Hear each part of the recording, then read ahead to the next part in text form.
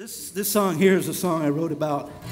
I wrote it after that 9/11 nightmare that our country went through, and then there was something in California about not being able to say the Pledge of Allegiance in schools anymore, and it really upset me. So I decided to write a song about it because I'm an American. 1, 2, 3.